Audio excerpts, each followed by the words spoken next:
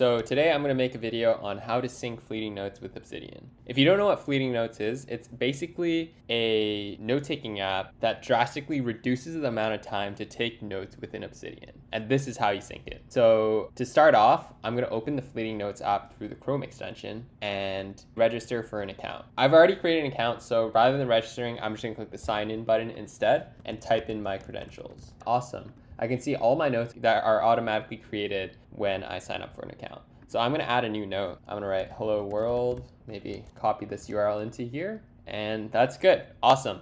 So on the Obsidian end over here, I'm going to start off with an empty vault, and first I'm going to just go and hit the settings button and turn on community plugins. In the community plugins, I'm going to browse the community plugins and find the fleeting notes sync, install that. And once that's finished installing, I'm going to enable the plugin. Afterwards, I can now go into the settings. In the Fleeting Notes Sync plugin, I'm going to enter the same credentials I did to log in the Fleeting Notes app. And once I have that logged in, you can see by the sign in button changing to sign out, I'm logged in. I can run the Fleeting Notes Sync command, and voila, Notes Sync success in the top right corner, and I can see all the notes that are synced over here. And here's the note that I actually created earlier saying hello world. So that's basically it on how to set up the sync and everything. It's fairly easy. Now I'm going to walk you through a bit of the settings so you can understand how you can fit this into your workflow. So over here, we have the encryption key in the Fleeting Notes app. Let's say you've opted into encrypting your notes over here, for instance. Then in this encryption key section, you would enter the same key that you've entered in the app. For the folder location, we have the Fleeting Notes app folder. You can change this to whatever folder location that you desire and sync the notes based on the name that's entered in there. For the next setting, we have the notes filter text. Basically, this will filter the notes that are imported from Fleeting Notes based on this text that you input. For example, if I type in hello world over here, and then I'm just going to delete this folder to show you how it's done, and then I run the sync command, I can see in this folder, it only synced the note with hello world in it. So that's what that does. I'm going to remove this for now. Okay, sync notes automatically.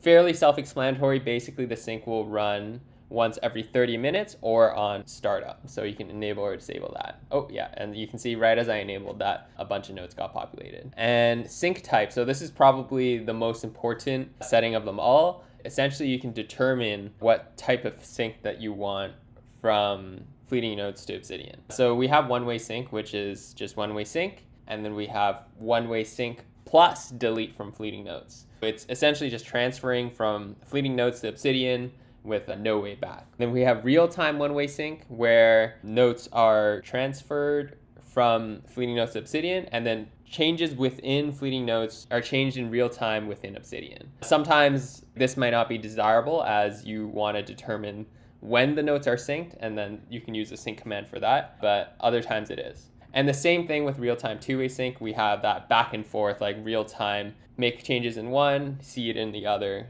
and vice versa. And the next setting is the note template. This is essentially what you change if you want to update the metadata that comes into your note. So what I mean by that is this gives you all the information that you need to adjust the note to your desire. Let me give you an example.